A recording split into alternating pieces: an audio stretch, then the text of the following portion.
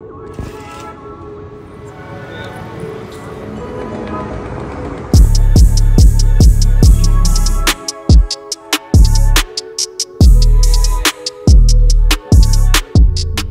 at CES, the Consumer Electronics Show here in Las Vegas, and I have to say, this year, after a few years now, it feels like CES is just back to its normal, controlled chaos self. But for the second year in a row, I went to visit Abbott's booth here at the show. Yes, the maker of the popular COVID at-home tests, and the first ever health tech company to host a keynote at CES last year. Now, I partnered with them for this video because they make some super helpful and interesting technologies, and there's one technology in particular that I think it's super important we talk about in this decoder episode, and it's this, the iStat TBI plasma test. It's the first rapid handheld blood plasma test to help objectively assess concussions, which is actually a huge deal.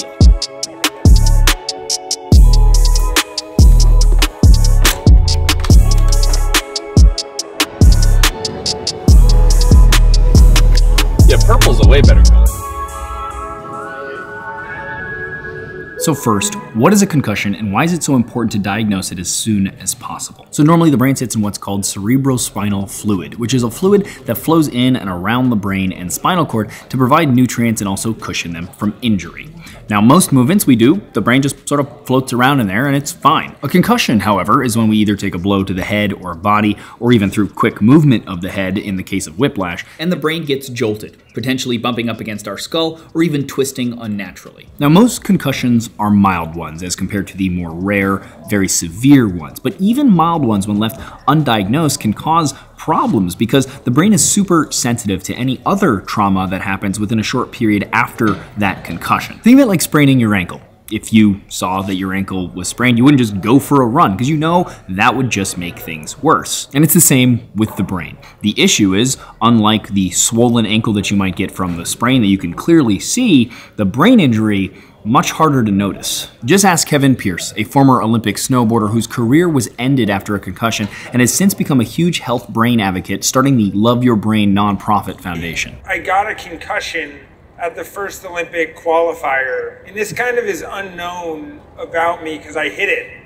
And that's one thing that you can do with a concussion is you can hide it. You don't always have to, unlike a broken bone or anything else you injured, you don't always have to let people know when you hit your head. And I was able to hide that concussion and symptoms weren't too bad and I felt fine. And then it was a week and a half later that I ultimately had the crash that immediately ended my snowboard career forever. Essentially, Kevin got a concussion, and then when he hit his head too soon after that first concussion, it led to a much worse condition, requiring Kevin to have to relearn to talk, walk, and of course, ending his career as a snowboarder. And the truth is, concussions are often talked about in conjunction with sports, but something like 3% happen during sports, leaving the other 97% happening outside of that, and mainly from just slips and falls. And contrary to popular belief, women tend to have a higher rate of concussion and tend to have higher post-concussive symptoms, which is related to their brains having relatively more connections that are just more fragile. And the rate of concussion in high school female soccer is the same as high school male football. Bottom line, concussions don't just happen to a specific small demographic that we usually think they happen to. And that brings us to why this test is so important.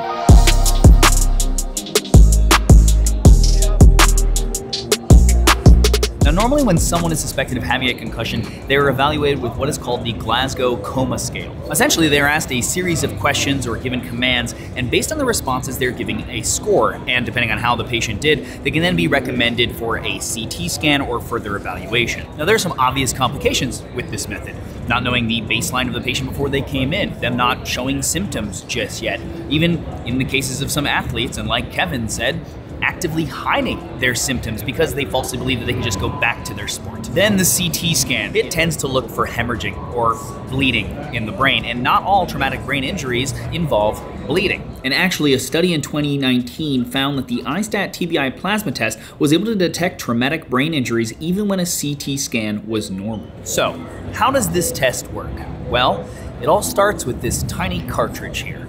Blood is drawn from the patient and 2 drops of plasma go into the cartridge. The cartridge is then inserted into the iStat Alinity instrument, and before the instrument does anything, the first part of the process is already starting. Next, the iStat Alinity instrument pushes a small pump on the cartridge, which pushes the plasma sample out of the first chamber and through the rest of the cartridge chambers until it reaches a control biosensor chamber. Then a second set of 2 sensors, which also contain antibodies, but this time ones that attach to 2 proteins called GFAP, or glial fibrillary acidic protein, and UCHL1, or ubiquitin carboxyl terminal hydrolase L1. While these 2 proteins are found in our bloodstream in small quantities, they're mostly found in our brains. And the idea here is that when a traumatic brain injury occurs, they get released from the brain into the blood and become a very good indication that a concussion may have occurred. So now that the antibodies have attached to these 2 proteins, and there's 1 sensor for each of the proteins, by the way, the iStat Alinity instrument then sends a small electrical current through the sensors, which are impedance sensors. So basically, when those antibodies attach to the GFAP and the UCHL1 proteins, chemical reactions occur.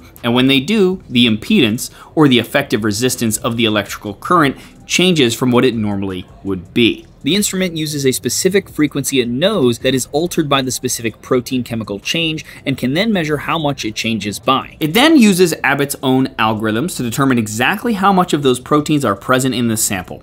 And if GFAP levels are above 30 picograms per milliliter and the UCHL1 levels are above 360 picograms per milliliter, then it signals on the device that these are elevated. And the physician can then use that to objectively decide if a CT scan or other techniques should be used next, and all of this happens in about 15 minutes. How clever is that, right? And of course, besides this test, with such a huge global research team that Abbott has, they have a ton of other really cool technologies here at this booth, like this Infinity DBS system, which was the first directional DBS system approved for all major targets used to treat Parkinson's and essential tremor. It basically sends electrical impulses to the brain to stop tremors for people with Parkinson's disease just by having a physician program the device. Or we have their next generation continuous glucose monitor called the Freestyle Libre 3. It's now the smallest and thinnest wearable continuous glucose monitor in the world at the size of just 2 stacked pennies. And it can still send minute-by-minute glucose readings to the wearer's compatible smartphone so that they can make informed diabetes treatment decisions. And then we have this CardioMEMS HF system here that includes a small sensor the size of a paperclip that, once placed in the pulmonary artery using a minimally invasive procedure, monitors for pressure changes and presents that data remotely to the patient's physician, and then can be used to indicate worsening heart failure even before the patient might feel symptoms so that they can make changes to their treatment to combat it. How crazy is all this, right?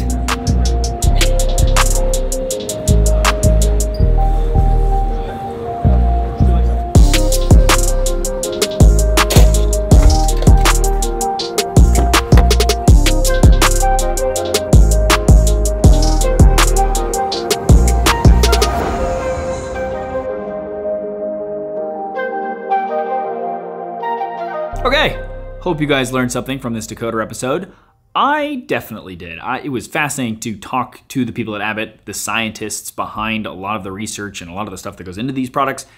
It's just very cool, if I'm honest. But you guys, let me know what you thought of the tech in this video, of the video itself. Always appreciate the feedback. Let me know in the comments below. Subscribe to the channel if you're not already and ding the bell so you get notified when I do new videos. Also, shout out again to Abbott for helping me make this video. You can check out what other cool things they're up to at the link below. And now it is the end of a very hectic CES, it feels like, and I'm exhausted. So, good night, everybody.